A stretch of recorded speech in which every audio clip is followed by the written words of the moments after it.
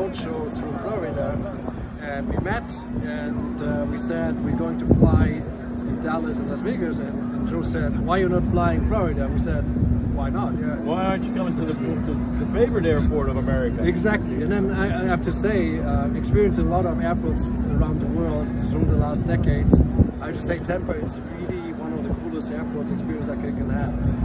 Yesterday it took me 5 minutes from the aircraft to get outside. We'd love to hear that. We never. No, seriously, I like that. And then we said, okay, let's do something together. And a few weeks later, we set it up, and I didn't expect that so many people would join. But I'm really happy that we can fly in Florida. You know, and to Dirk's point, we're all about innovation in Tampa, and especially at Tampa International Airport. And remember, over 100 years ago, we had the first commercial flight in the world from St. Pete to Tampa, flown by Tony Janis. So what better way to demonstrate innovation than this new aircraft, which is spectacular. You are going to get a show this morning that's amazing. What is this going to provide the community? What's the one